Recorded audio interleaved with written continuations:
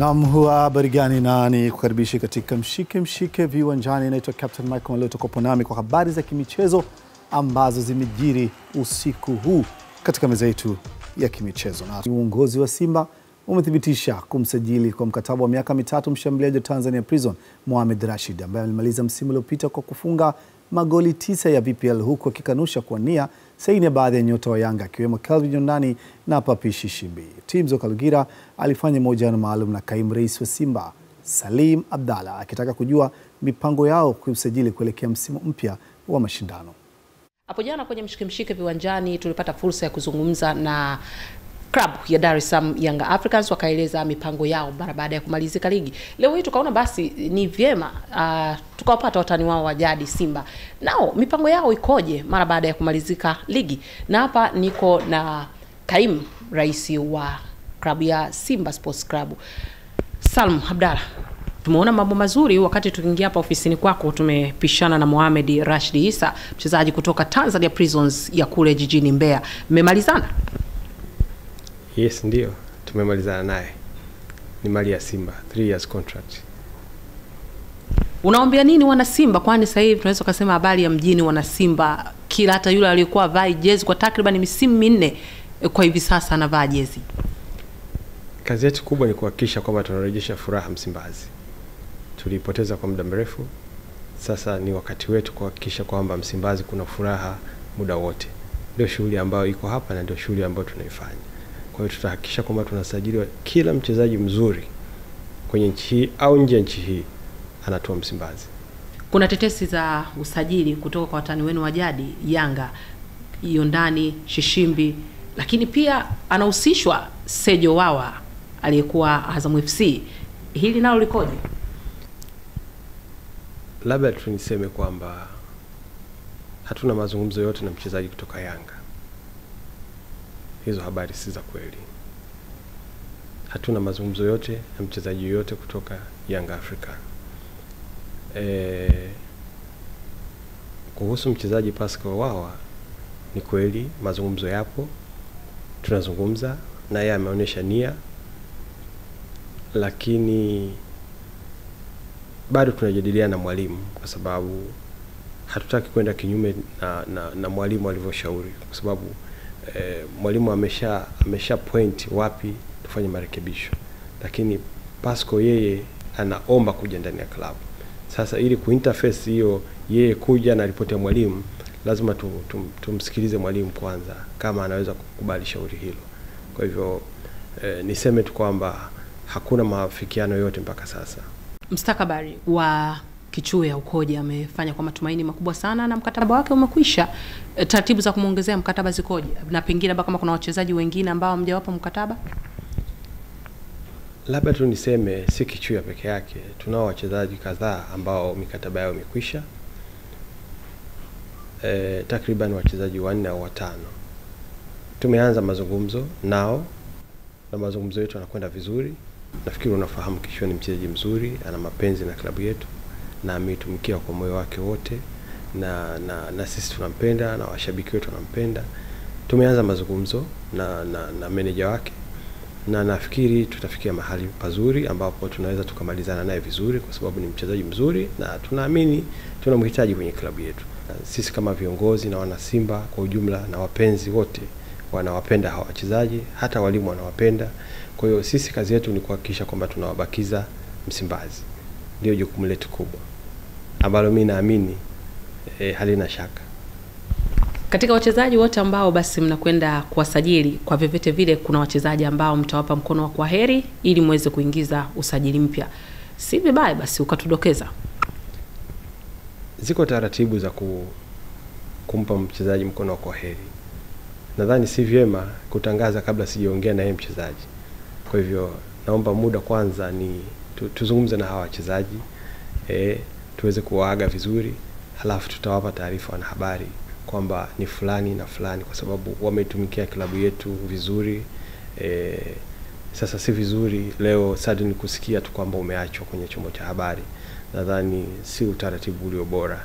Kwa hivyo tupe muda. Lakini walau idadi ya wachezaji ambao mnategemea kuaga, idadi tu walau. Tunayo idadi ni plus minus, si chini ya 3 plus minus. Na wakati wa klabu ya Simba pamoja na Yanga tayari wako nchini Kenya kwa ajili ya michuano ya Super Cup. Tukiwa bado hapa nyumbani, mshambuliaji wa zamani wa Yanga ambaye sasa anacheza klabu ya Difa El Jadida ya Morocco, Simon Msuva, amewataka wachezaji wa Yanga kuwa na moyo wa uvumilivu na upendo kwa klabu yao kwa wakati huu mgumu wanaopitia. Msuva amesema hata yeye wakati anaichezea Yanga huko nyuma amewahi kupitia katika kipindi kigumu cha kutolipwa mishahara, lakini alipambana na wenzake kuitumikia klabu hiyo. Nimecheza Yanga na tuliweza kuchukua kombe. Kulikuwa kuna mazingira ya hapa na pale. Timu za Tanzania inakuwa iko hivi. So kwa sababu timu Yanga au Simba au Azam kwamba atakuwa wanalipa vizuri. Sasa hivi inazungumziwa kwamba timu kuna kidogo miundombinu imekuwa sio mizuri kifedha ni, lakini mimi naamini ni kipindi cha mpito tu. Hata sisi tulipokuepo na Manja alikuepo, lakini pia matatizo hayo yalikuepo na tuliweza kupambana kama wachezaji na tuliweza kuchukua kombe. Lakini kwa sasa hivi naweza nikasema kikubwa tu ni uvumilivu na ni kipindi cha mpito. Mchezaji kama mchezaji unabidi tu ujue kwamba hii mimi ni kazi yangu. Of course ndio familia zetu ni duni, tunahitaji pia misaada kutoka kwa mabosi wetu ambao wametuajiri. Lakini pia wewe kama mchezaji lazima ukae ujiulize kwamba mimi nipo katika hii kazi. Na ukiangalia Yanga ni timu kubwa na timu watu wanaangalia watu wengi, ina wapenzi, watu wanaacha familia zao, mtu anaacha kufanya kazi, sometime aendi kazi na kuja kuangalia mechi uwanjani. Kwa hiyo mimi kwa upande wangu nasema ni kipindi cha mpito kwao, lakini naamini watakaa sawa hivi karibuni kwa sababu wameona matatizo ambayo yamejitokeza. Naamini watajipanga, timu itarudi vizuri. Kikubwa ni umoja tu, ushirikiano, na mimi nawaombea. Kliniki ya soka atakayoifanya Jumamosi hii kwenye viwanja vya JK Park maarufu kama Kidongo Chekundu, Msuva anaeleza zaidi. Kwa upande wangu mimi nasema kwanza nashukuru Mungu, ni kitu kizuri kwanza kwa upande wangu, na ni kitu kizuri pia kuwaelimisha vijana watakuwa pale, na kingine hata kuna wachezaji wenzangu ambao wanahitaji kuja kutoa support kwa vijana wenzetu, wanakaribishwa kuja kwa sababu ni kitu kizuri. Ukiangalia wale vijana wanahitaji kuwa kama sisi na wanakuaje kama sisi, pia wanahitaji darasa letu, wanahitaji kutusikia sisi kitu gani tunaongea kutoka kwetu wao kupokea. Kwa hiyo mimi kwa upande wangu nasema ni kitu kizuri kwa upande wangu kwanza kukutana nao, na nitaongea nao mambo mengi. Naamini kila kitu kinawezekana kwa sababu kuongea kwangu mimi kuna vitu vingine vitafunguka vingi. Naam, hiyo ni habari ya Simon Epigodi Msuva akihitimisha namna hiyo, na tupeleka mapumziko mafupi. Tutarudi hivi punde, usiondoke.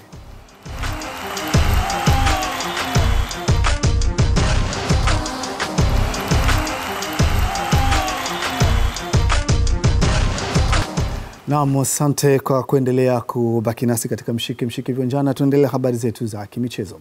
Singida United imesema inachukulia kwa umakini mkubwa mchezo wa fainali wa kombe la shirikisho la Azam Sport dhidi ya Mtibwa Sukari utakaofanyika Jumamosi hii uwanja wa Sheikh Amri Abeid jijini Arusha.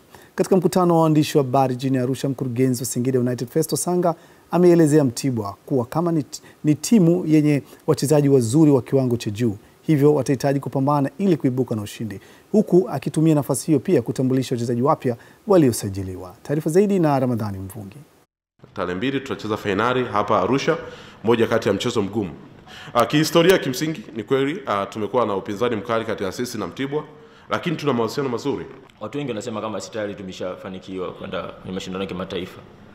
Lakini hilo ukiangalia sio lengo letu, na sisi tunatakiwa tuende kwenye mashindano ya kimataifa tukiwa tumeshinda hiki kikombe. Independence zaidi. Sio tunaenda bana tu Mtibwa kwa washiriki basi sisi tumepewa nafasi tunatakiwa tupambane tuweze kushinda hii mechi. Akizungumzia usajili uliofanywa mpaka sasa kwa klabu yake, Sanga anasema wamefanikiwa kusajili wachezaji ambao ni John Tiba akitokea Ndanda, aliyesaini kandarasi ya miaka 3 akicheza nafasi ya winga, pamoja na mchezaji wa Ivory Coast Amara Diaby akitoka klabu ya ASEC Mimosa, na mchezaji mwingine Felipe Santos kutoka nchini Brazil. Kuna watu ambao tunaendelea kufanya usajili lakini bado hatujamalizana mikataba na vilabu vyao, kwa hiyo lazima tuweke pending kwanza. Vile viongozi wa Singida United wameeleza kumpa baraka zote kocha wake Hans van der Pluijm, ambaye sasa ameachana nao na kusaini kandarasi mpya na Azam Sports Club. Coach Hans, kwanza ni kweli tumepokea offer kutoka kwa Azam FC Football Club, moja kati ya klabu nzuri hapa nchini, kubwa, imeleta ofa ya kumtaka kocha Hans, na kimsingi tumefikia makubaliano ya kocha Hans ataenda kuitumikia klabu ya Azam FC kwa msimu ujao. Madhari Mvungi, Azam Sports, Arusha. Nao wapinzani wa Singida United kwenye fainali hizo, Mtibwa Sukari, wanaendelea kujifua jijini Arusha, ambapo Philip Cyprian amefika mazoezini na kuona maandalizi yanavyoendelea. Msisimuko wa fainali ya Azam Sports Federation Cup umeendelea kushika kasi zikiwa zimesalia siku chache tu, ambapo mechi hii itachezwa siku ya Jumamosi. Na tayari Mtibwa Sugar ambao wenyewe walikuwa ndio bado hawajafika katika mkoa huu wa Arusha, sasa wamefika na kufanya mazoezi mepesi kujiandaa na fainali hii dhidi ya Singida United siku ya Jumamosi. Nimepata fursa ya kuzungumza na msemaji wa Mtibwa Sugar, alikadhalika na kocha wa timu ya Mtibwa Sugar. Naamini kwamba milango iko wazi kuweza kuwakilisha nchi kwenye michuano mikubwa ya kimataifa.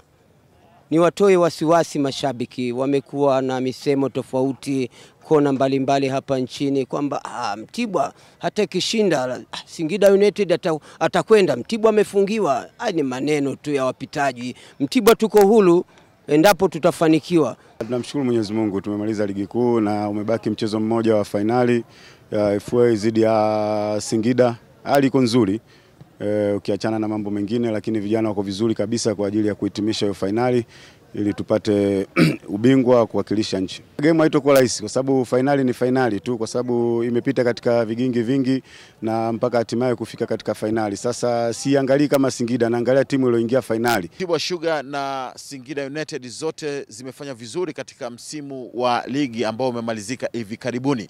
Lakini upande wa TFF wamejiandaa vipi na mchezo huu? Tunategemea kuwa na mechi ambayo ina mpira ule ambao yoyote atakayeweza kushuhudia ataenjoy, ambaye atashuhudia kwenye TV, na ambao wale ambao tunawaalika waweze kuja uwanjani kwa wingi sana.